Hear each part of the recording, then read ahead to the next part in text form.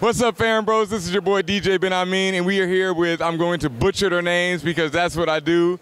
Hopefully I get it somewhere right because I've been hunting these guys down for a long time now. We are here with Kieron Gillen and Jamie McKelvie. Yeah, alrighty, I got it right. Close enough. Trust me, I do it way worse normally, so that's pretty damn good right there.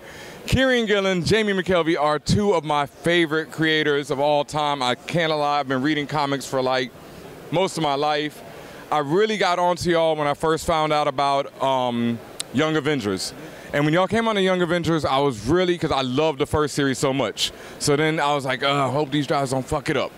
And by the end of it, I really can't even remember why I loved the first series. Like, I'm not lying to you, it has taken its place. In fact, on our show, someone asked us a book to recommend to an 11-year-old. And I'm like, 11 might be a little too young, but I still think, yeah, but it's that age where 12, 13, good for it. There's something maybe you wouldn't give it to your kid. It's something I think they would like it at 11, but you wouldn't give it to your kid.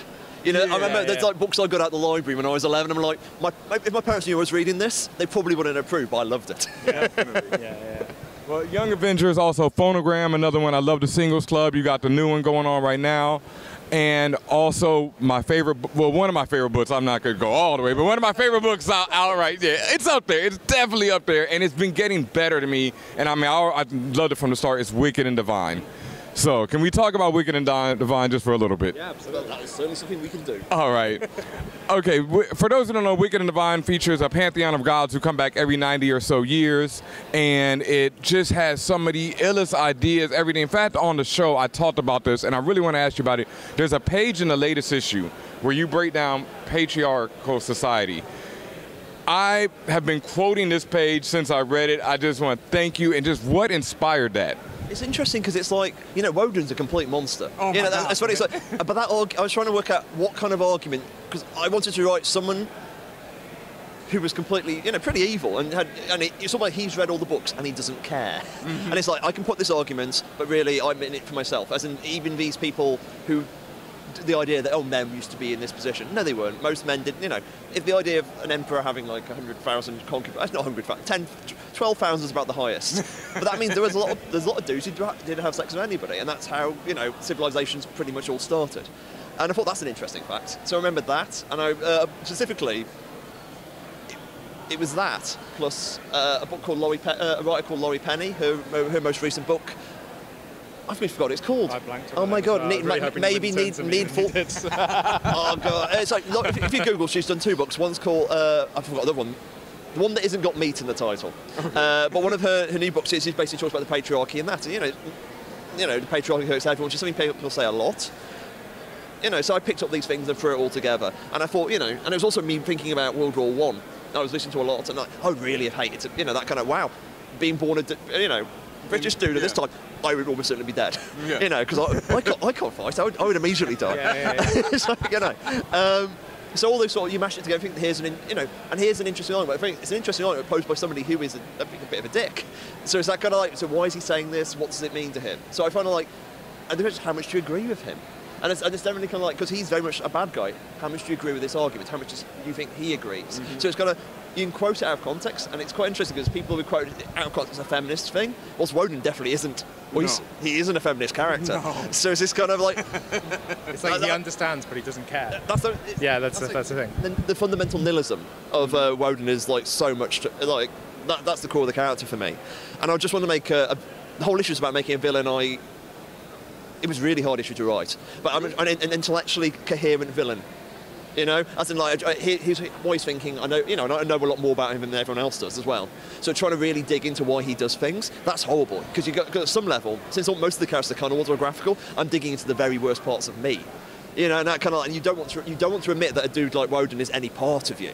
See, that's funny because I know Woden is evil, but he, you know, he had a line earlier. I don't think it was that issue when Laura, I think, is reacting to him, and she's like, "You're just evil." You know, you're not stupid. You're just evil. There it is. Yeah. And I didn't even think he was that evil. I thought he was one of those people who's probably a little too smart for his own good. You know, and doesn't recognize humanity anymore. I think it's one of the things that, you know, Woden is tricky in that way. Even, you know, him choosing to put. I think if you what's a useful definition of evil? A useful definition of evil is treating people like things. That's like Terry Pratchett's definition, which I think that's actually a pretty good one. And Woden has chosen to treat people like things. Yeah. And that, that is that kind of, you have chosen not to think about anyone else's feelings, only your own feelings matter. That's there's a word I can never say, solipsistic. Almost got that. I'm a butcher of names and words. You don't want me to try that one. Only you exist. So that kind of, if you, at least on one fairly good definition of evil, Woden's evil. And I think Cassandra sees that. But that kind of, there's an interesting, I think Cassandra's also interested in him, not like sexually, but Cassandra's like, you are weird, you are much weirder than I thought you were. And it's like, and I think the trying to the journalist part of it goes, so I've got friends who are like pretty serious critics. They watch like pickup artist forums just to see that people talk to each other, and they go, "Wow, you people are weird," And I kind of think Cassandra might feel Woden a bit like that. Anyway, definitely. Okay, one thing that I have to ask you about, because you've been collaborating so long, and you have such a I guess synergy is the word. How does and then also not only that, you are also approaching comics and using panels and just using storytelling in so many different ways. I mean, revolutionary, new ideas, different ways. So how does this collaboration work between you two? A lot of emails? Yeah, a lot of emails, yeah. I mean, we learned through working together that Gmail, the back and forth all gets like grouped together. That breaks at 100. Once you've gone at 100 back and forths, it breaks and starts a new one. Oh, really? And we learned that because of the collaboration together. Because there's so much back and forth. I mean, it's not shorthand. Kieron writes very full scripts, but they're conversations. We discuss every step along the way. We discuss how with Matt as well. It's not just the two of us; it's all of us. How we approach everything that we do together. And there is shorthand, and we do understand each other how we work, but it's a conversation. Yeah, I would say. The stuff you'd write, I wouldn't write for anyone else because it's a level of trust, and trust is probably the wrong word, but knowing that that Jamie would be up for it. If you write something and an artist isn't up for it, it's never going to work because art's only ever really any good if you give it a toss about it. If you care, you can tell if the artist doesn't care. So yeah, that's kind of the way, and it's a lot of it's only experimental in the context of like relative mainstream comics. There's a lot of stuff because we're indie people as well. We like really underground indie work. We're not that experimental, but experimental in the form of a pop song. Like that's I like really weird ass music, but that's not like stuff I play at the dance floor. And the stuff I really love is stuff which crosses over and fills the dance floor with really, really weird noise. And that kind of like, what the hell was this kind of, and somehow people find a way to make it pop music. And I remember like R&B, like kind of the sci-fi R&B circle, like 98, like 2001, all that stuff was like, wow, this is really weird and it's amazing. And it's filling dance floors. And that's kind of what we tried to do with Wictive. Yeah. And wow, that was a very mean metaphor. Yeah. It's very weird, but it's filling up comic shops. Yeah, no, and I absolutely love like your use of music because I'm a DJ myself. So yeah, I have to admit, sometimes you stump me and it gets me, and I'm like, damn it, when you do. But you also the references like in Young Avengers to Be My Baby, like that was just so perfect. When he said the drums, I just like, okay, it's got to be. That's my favourite bit of thing. Is that was enough to get so many people realise what record it was. There was on YouTube. There was like people upload all the songs, and there was the Be My Baby one. Like when that came out, like the top 10 comments where people were like, "Oh yeah, I found this because of Young Avengers." It's just like amazing. That's just like when you said that was it the Grimes found Take On Me? Yes. Because or at least rediscovered it at this point in time. Yeah, and it's like, wow, that's like that was it hurt me. I was like, really? But like you said, it's a beautiful thing, the age gap. Yeah. Okay, but back real quick to the art and to how everything collaborates. Like, what made you decide to take such experiments, like in the Young Avengers, like when they had the white panel pages, or even in the latest issue of Wicked and Divine, where it's like you reused and resampled old art? Well, I think Young Avengers, the very idea of it was let's try and do what we would do with any book that we do, not just like, oh, this is a superhero book, we have to follow certain conventions or whatever. It was like, let's treat this as if it's ours and see what we can do with it. And we set ourselves the challenge, like every issue we do the action scene in a way that we had never done before, and then we never use that idea again and we do the next one. I don't know, we just like messing around with things. What was Stranko, the idea of what was Stranko do now? Yeah. That kind of, that idea, I mean, it's if you were, I literally forget who I'm ripping off. First you out. People, Jack, it was like, what would Jack Kirby do? And Jack Kirby would make something up new. Yeah. And that's kind of like, that's the attitude we tried to do. And it's like, the idea of doing it, so much like superhero comics, as much as I love them, are very backwards looking. So with Young Avengers, we want to do a book that feels like 2013. Yeah. We want to make it as 2013 as anything, and we'll just entirely be of this moment, and that's fine because that's what pop music is about. And occasionally that becomes immortal. You can't control that. Yeah. So that was kind of at least part, do something new. And that's kind of like, Wick Div. That's why we wanted to do Wick Div after Young Avengers, because the idea of going back and doing Phonogram instantly, Phonogram is, it's old work. Yeah. As much as we loved it and wanted to complete it, it was time for something new. And we did it, and it was fun. Most definitely. And I thank you for doing it. I had hoped you would keep going on Young Avengers forever.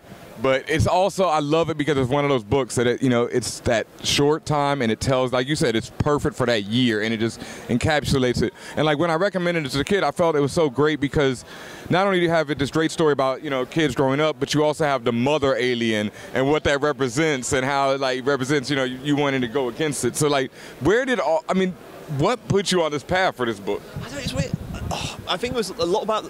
Oh wow, it's like about to get dark again. And I was not thinking about like making, because whilst the mother alien is kind of the spoilers for Young Avengers, everybody. There's this bit where it's not, the problem isn't really Mother. Mother was created, and the problem is all the Young Avengers have messed up. Yep. And they've all messed up, and by the end of the book, they all own their mistakes. So it's not really about evil parents. It's actually about teenagers messing up and then trying to own it. And that's kind of what, for me, like, I could use the idea of, like, creating this mother as a monster and then realising the more you go through it, oh no, the bad guys are all the Young Avengers. They've created this problem. Loki, clearly the one most responsible, but everyone else has at least got a small hand in it. And that kind of the idea of, there's a line they drop. The first step of Prodigy drops it towards the end. It's the first necessary step to saving the world is stopping yourself. I forget what it was. Basically, if you act badly, you're incapable of helping the world. So you've got to basically, you've got to respect yourself and basically own your own life before you can actually make any real positive change in the world, I guess. Yeah. And that was kind of like, it's weird for a book that's quite experimental as Young Avengers. It's pretty like basic morals. It's kind of just, look after your friends. As America puts it, if we don't save each other, we've got Jack. Because we're all weak occasionally, and we need people around us. These kind of very, very basic. Like very old-fashioned morals in many ways, and we tried to do it in a modern way, I guess. That was the idea. Oh, and you did it very well. And one of my favorite quotes from that book of all time, if any comic is love really going to save the world? Yes, it is. Whoever doesn't believe it gets stomped in the paste. That's one of the greatest lines of all time. Okay, I know you got to get out of here, so I just want to ask you one more thing. Can you please stop killing characters I love in Wicked and Divine? We do a show on the front of every issue. These characters will all be dead, and it's like, it's my favorite. People are like act surprised. What? But we waited, 2 years. That's what I'm thinking. 2 years. We did. And then you're killing the ones who aren't even gods yet, and as soon as they become spoilers. But yeah, that wouldn't really hurt. It was hard. Honestly, it will all make sense in the end. In that kind of like, we do have this like the full plan. We know how it ends. We know how the structure goes. Yeah. I think when people see how it all hangs together, they go, oh right, now I get it. And it's traumatic. It's really hard for us to draw. And I get beaten up by these guys. So, you're doing what? When we find out who's next, they're like me and Matt typing big capital letters, yelling at him. Yeah. No, you couldn't have. Yeah. But honestly, everyone's fine now. No, nothing bad ever happens anymore in the book. Yeah, right? Highly doubtful, folks. I just don't seem to believe it. Okay, one last thing. Like I said about the latest issue, when you had the patriarchy, but you also had this thing where you were sampling yourself. Like, you said online that you'd seen other people doing it with your art before. Yeah. So, like the Tumblr fan, it's basically the fan communities. They take art from movies or anything. They make GIFs. They recolor GIFs. They use them in ways they weren't intended to be. That kind of like that's that visual sampling culture. And we became aware of it much more when we were doing Young Avengers, because we were very involved in that community, and we sort of thought, we could do this. And then I thought, no, let's do an issue like this and see if it. And of course, Woden being the DJ god, that makes kind of meta sense. And we had no idea how we were going to do it. So I literally, it was so hard to write. I sat down and just had all the issues in front of me. And I was like, okay, what on earth? What story could I possibly tell with this mess? Wow. But yeah, it's worth. I say you said like, why did you do it? This kind of stuff. It's interesting. Yeah. And like, I quite like the idea of you pick up a book and I never thought about that before. And I love books that do that to me. And it's just have an idea, throw it at the page, have another one. the formalism of it, of the medium, really appeals to me. So, not in a kind of like, hopefully, ideally, not like an overlong guitar solo, just show what you can do. But much like, here's an interesting thing. Ever thought about this? Ever thought about that? Yeah. Yeah, that's the idea. And hopefully, people mostly seem to like it. And occasionally people think we're smart asses. We are loving it at FanBros. In fact, I'm gonna have to give you got to give a shout to Ty the Robot, because he is such a fan and he should be so mad when he finds out that I got this interview without him. So, no, thank you so much. And, you know, everyone out there, check out Wicked and Divine, pick up Phonogram, go back and pick up the hardcover of Young Avengers. It is so worth it. One of the best books Marvel's put out in the last 10 years easily. And thank you very much. We've been looking for this forever. Yeah.